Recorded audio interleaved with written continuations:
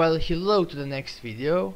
So now that we are done with the async await, we can finally get back on track with writing exciting new controller methods. So let's go into this file user.js, and let's actually define a new route that we need to handle.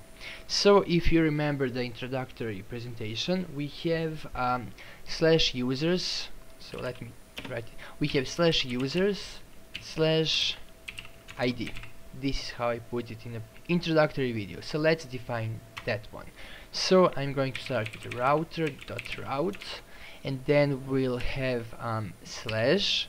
We're already in the slash users, so we just need that colon ID part, like this. I'm going to call it, however, user ID, just for the sake of staying consistent with what I had in mind. But of course, you can call it just ID if you prefer. So now we are going to have like all the pretty methods inside of here. So we're going to have get, put, patch, and delete in this one. So let's get started defining them. So we'll have get. So we'll have get here. We are going to have put. We're going to have patch, and we're going to have delete. Just not the post one. Okay, so let's start with this get. Again, let's kinda like call it inside, even though the method doesn't exist in the controller, and then we'll make one and fill it up with code. So let's say that in the user's controller there should be a method called, well, we're getting a particular user, so something like get or get user should work wonderfully. So let's call it get user like this. And now inside of our controller, let's actually create it over here. So it's called get user. Okay, it is also going to be async await. So let's type that async request response next. Okay, and now what we want to do here is, well, we want to find a particular user, but the ID is going to provide it via this param. So to do that, inside of here, to get that parameter, there is a way we can access it via request.params, and let's simply test that out first of all. So let's console log simply what's stored in that object by doing this. And now let's actually use route users JS, route users JS 13. Okay, I assume the problem is that we can't have them like hanging, like empty like this. So let's simply delete them for now, unfortunately, and then we will add them later on. Okay, so let's so what we were trying to do is we were trying to see what's stored in this request.params. So let's open this side by side, open Postman, and now let's make something up here. Okay, and as you can see, we have user ID and we have the following text that we provided. So we can access what we want via this and then user ID like this. Yes. Okay, so now for the sake of having like a clearer code, we can simply say user ID equals request.params.user ID.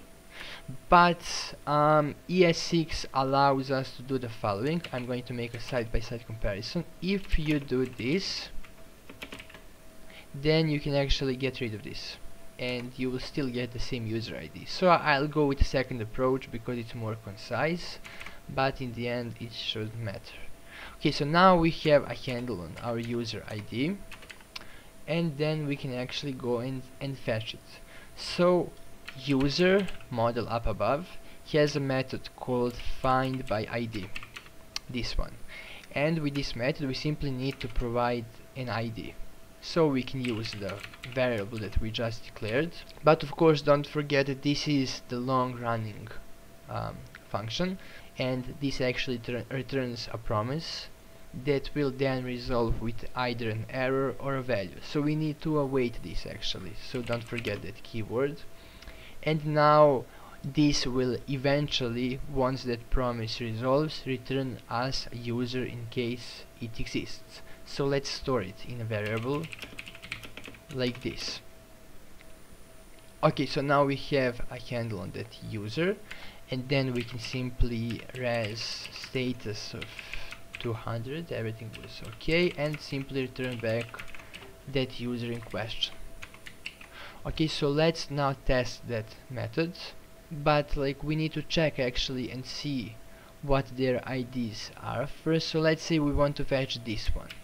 I'll simply copy this particular ID, I'll paste it here, and okay, great, yeah, you can see we get that particular user back. So this method works as we want it to work. So let's move on and let's do another one. So the next one should be put here.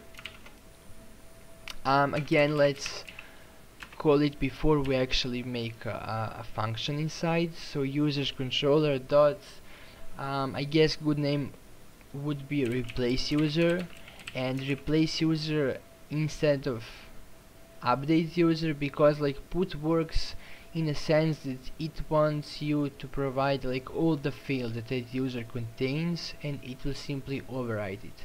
When later on when we are going to use patch actually you can send it any field or any combination of fields, and it will just update those. So like I'll call this one replace user, and with patch I'll call that one update user. Of course, feel free to name it differently, just stay consistent with how you're naming them. So with the replace user, let's create that function here, sync request response next. Okay, and then what we need to do is, well, two things are going to happen this. First of all, we are going to have a param similarly like we did in the get, but also we will have like a body of the client. So using the client similarly how we did it for the post, if you remember, like here we're going to have the same thing basically. So inside of our controller we need to fetch two different things. First of all, we need to fetch the user ID from the request.params like we did previously. Secondly, we want to fetch the body itself. Now the body, we can access it via the request.body if you remember. So let's store it in a variable and let's call it like new user should equal request.body like this. Now let's console log both of them. So let's say user ID is user ID, and then let's say new user is, and then the new user. Okay, now let's open Postman. Let's use this route since we'll still need the particular ID, but this time let's take a put, and let's come here to the body, and let's change a name to like Jack, and let's send it. So now of course this won't finish, but that doesn't matter. Okay, so this time it complains because we have declared this function which doesn't exist. So let's simply make a scaffold of it so it will leave us alone, and we're going to be able to actually test our code. This should suffice. Let's see. Okay, great, and let's now try this. So I send, this never finishes, but if you take a look here, we have access to ID and we have access to request.body. So now let's use them. Inside of a mongoose there is a method function, sorry, on the user model that is called find by ID and update. So we can go user.find by ID and update. Then you need to pass firstly the ID and then the new object that should override the existing one found by that ID. So we have user ID here, and then we have new user, the one that we want to get overwritten with. Now we need to await this, but this time we don't need to wait for it. We could actually, let's do it, why not? Const result equals this, and then let's simply let's console log results so we can see what happens. And for now let's respond back with a status of 200 JSON of results. Okay, and let's see what happens now. We can cancel this one and I click send, and you see the result is this. The result shows the original user, but if I actually get this new one, we can see the new one, Jack. Okay, great. So we can simply respond back with sending like the previous object isn't really good, so we can maybe send something like success true, for example. And now whenever someone makes that change, okay, we need to wait a second because the server just started listening. Why are we, okay, sorry, it's get. So now if we click put and I change to Jill like this, send, we see that success true and everything works as expected. I'll tell you like up front, the update user is going to be the same, but the only difference is going to be later on once we do the validation. In the replace user, we will enforce the rule that every field of this object, and I mean these first three ones, need to be provided in order for replace user to work. But in the update user, we can just provide any combination of them. And that's why with the replace user, when client wants to call the replace user, it needs to provide basically entire new object. But when client wants to call an update user, it can simply provide any fields or any combination of fields, and this function will still update just those. Okay, so hopefully that wasn't too confusing. You'll see actually this once we add in a validation. For now we can simply have same code, and actually let me show you. So for the put, as you've seen previously, we can send the entire set of new fields, for example Jill James, for example, and I can send it, and if I get this one, you see that it's changed. If I go to the patch, however, and let's say I just want to change the first name to Nick, okay, and I send it, okay, why isn't this working? We have update user, maybe I didn't save it, probably that's it. Yeah, I didn't save the file. So let's say send. You see we get success true. Remember, we just send the first name of Nick. If I get this user, you see that just first name got sent.